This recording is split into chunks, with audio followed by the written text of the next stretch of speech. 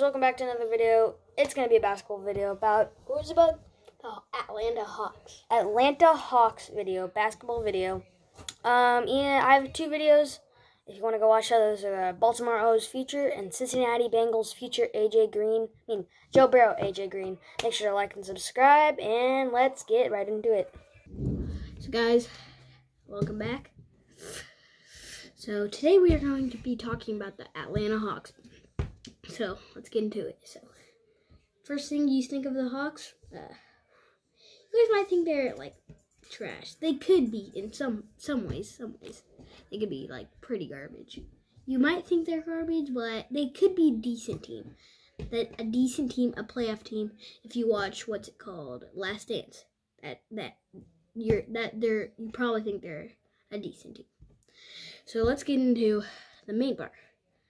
Okay, first we'll start off with the past. Start off with their best players from the 60s and 70s. That is most likely, if you guys don't know him, his name is Bob Pettit. 25 points per game, 11 rebounds, and like 4 assists. Some good stats. He was one of their best players all time. Maybe behind Dominic Wilkins or something. You could debate about those two for a long time. So yeah, he was probably their main, like one of their best players of all time. Now let's get into the 80s. That you guys probably already know that if you watched Last Dance. Dominic Wilkins. You could probably debate Dominic Wilkins and Lenny Wilkins. That's a good team. That was one of their best teams. They were the 4 seeds. They were a 4 seed for a long time. But they think they would always lose to the Bulls or something. So yeah. Next, let's go to the thousands. We're combining all those players to make their all-time team. From the thousands, they have some good players. So you already know Dikembe Mutombo, but he's good. But Joe Johnson. Joe Johnson was probably a shooting guard scorer. He is one of the most game winners of all time. He's like, and one is MJ or LeBron. I don't know, Kobe, Paul Pierce is there, and then Joe Johnson. Just Joe Johnson's the one that nobody knows about, but is good. He's a good scorer, 20 points, 21. And now, so their all-time lineup. You're probably thinking, well, all of those you already said. I know, so yeah, let's combine. But you might not know some of their positions. You already know Dikembe Mutombo.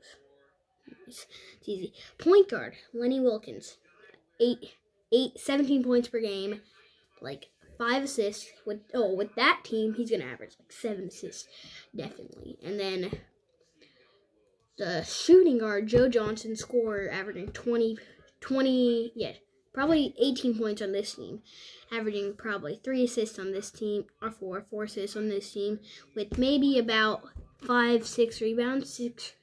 I would go 5 rebounds. Then Dominic Wilkins, probably the leader of the team, 25 points per game on that team. 25 points per game. Maybe like 2 assists. 3 assists. And then probably 6 rebounds, somewhere like that. He's mainly their backcourt, their front court is probably the best. Dikembe Mutombo and Bob Pettit. Bob Pettit's a power forward, Dikembe Mutombo is a center. I would say Bob Pettit averaging 23 points per game, 12 rebounds, and maybe a couple assists, 2 assists. And then his defense is like pretty good. His blocks are, I think he has 1 block per game. Yeah, he has 1 block per game. Then here's like their main defensive guy is Dikembe Mutombo. He was their main defensive guy, probably averaging up to 15, 14 points per game, 11 rebounds, probably 2 or 1 assist, 2 blocks, and maybe 0.9 assists. There you go. So that's their line. Now let's get into the present right now. So let's start from like the 2011. In 2011, they were good. they're like, and they had Al Horford, Paul Millsap maybe for a little bit. Young Paul Millsap, young Al Horford. That team they were almost a playoff team. Wizards right now. Wizards are Bulls right now, something like that. Then 2012 and 13 season, they were getting better. They added Jeff Teague to their lineup, and Kyle Korver was already there, getting into his almost prime. And then we got 2013 and 2014. That they were almost a playoff team, almost got to that playoff spot. They were probably the 9th seed still. And then 2014-15, they got better. They were probably the 8th seed, something like that. Now 2015-16, you guys probably might already know this, but if you don't, if you watch other YouTube channels, you probably already know this. The Hawks were the 1 seed. They had Jeff Teague, a good point guard, averaging eight assists, something like that. Then they had a nice all-star shooting guard. Shouldn't have been an all-star. 14 points per game, Kyle Korver.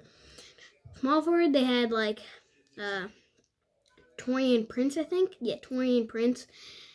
Probably their worst player, weakness. Then power forward, they had Paul Millsap, an all-star that year, I think. And then they had their leader, Al Horford. They had probably one of the best front courts in the league. So now, let's get into 2016-17 Cavs, the year that the Cavs won. They got upset they got upset in 2015-16. And then in 2016-17, they were like, they fell down a little bit. Everyone thought they were going to just win the championship and all, but no, they came to the 5 seed. They made it to the playoffs and all. But then, in 2017-18, they fell down a lot. So now everyone's thinking they're going to fall down. Yeah, they did. To the 8th seed. Now, 2017-18, no, they weren't in the playoffs for a long time.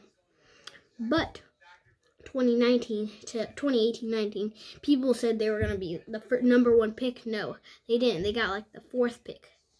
Then traded it. They got traded. No, the Pelicans traded their first round pick to them, which the Lakers first traded. And then now, then in 2019-20, they are in rebuild mode. They're rebuilding. So now, let's get into the main part.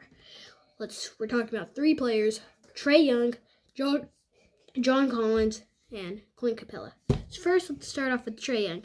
So he is getting into his prime. No, not his prime yet. He's getting into a young player. They can build around him a lot. And John Collins maybe. But he's going to be averaging probably 25 points throughout his whole career. 25 to 30 points per game throughout his whole career.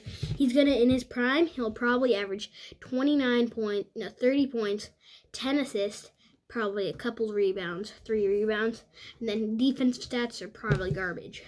So he sucks on defense.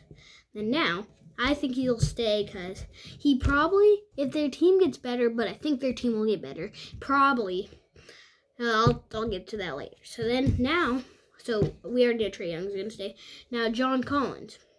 I think John Collins and Clint Capella, they're going to stay together. I think they're going to get in a trade. And Kevin Huerter, they're gonna just saying he's gonna get traded. They're gonna get traded to the Sixers, but this is a good trade. They both get some young talent.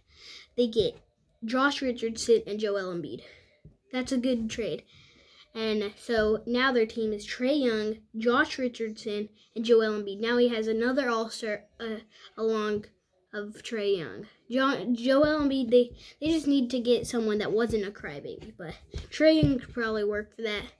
But they need better defense. So I think they should just get some more defensive players, and they're probably going to be a good team.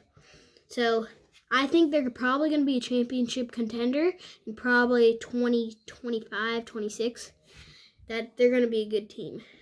Probably Trae Young in his prime, 29 points per game, 30.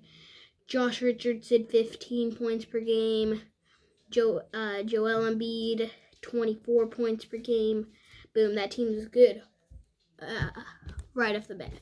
So now, now let's talk about like their future. Their future is going to be good. We already told you, championship team. They're probably going to be a playoff team in 2022. Because that's probably when the trade will go down. At once, everyone's probably like close to free agent, and yeah, that's what I think will happen. And let's go to the highlight reel.